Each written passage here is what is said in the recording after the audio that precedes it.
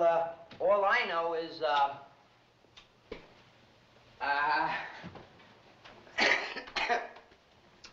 excuse me. I sent those telegrams.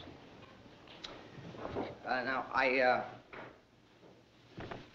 didn't mean to be deceitful. It's just that, well, you know, I wanted to talk to all of you just once more. I'm sorry, Stanley. I don't know what else we can say except, well, I just guess we were all a bunch of gutless wonders. I feel the same way, kid. My best wishes, Stan. I like your kid. May I make it unanimous? Sure. Well, thank you. Hey, wait a minute. Wait a minute. I think I have to clarify something here. I mean, this isn't a wake, you know. I sent the telegrams not because this is a finish, it's because it's the beginning. There's a lot of things I think we have to do. I got a lot of confidence from everything that's happened. Chick, maybe we can do some new jokes with the car and the chasing dogs. We could update it a little bit, you know? Carol, could you get Las Vegas with me? I mean, call Jack and set a deal. Whatever you said, it'll be good. Hey, Bruce, what about a new wardrobe, like a whole Ronald romance? Handsome, I should look. We got to do... Oh, yeah, and I'm going to need a new secretary, Carol.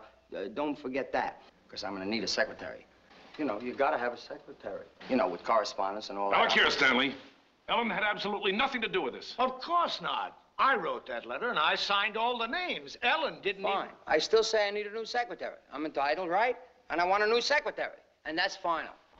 Because no wife of mine is going to be working late at night and getting stuck in traffic jams. She's staying home, taking care of the children and the laundry. Like any other, they must be glad about it. When I say I have a wife that does, she'll and I'll also.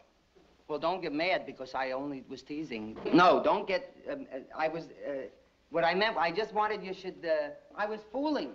So you're going to need a new secretary. Well, really, Mr. Belton? Well, no, I was only... And I suppose that's because I'll be too busy with your children? Well... Is that it? No, I ain't got none. I mean, but if you'd like to gather a few together, you want to put a few together? It would be a good... No. I'd love to, Stanley. And I love you. Well, that's okay. I mean, you're right. That is, you win. Because I love you, too, but I should be the aggressor. You shouldn't be chasing because... Oh!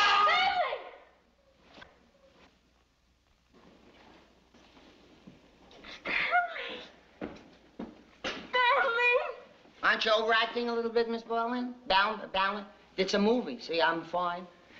The people in the theater know I ain't gonna die. Here, it's a movie stay. Here, look at it. See, there's wires and lights, and I'm gonna make more movies, so I couldn't die. It's like a make-believe. It's a dumb city. Mr. Lewis, you are a complete nut. Which reminds me, I'm having nuts and whipped cream for lunch. Would you join me, please? Crew, that's lunch. 1 hour for the actors and 7 days for the technicians. It's a movie set, breaking once and for all. The ghost I have fun.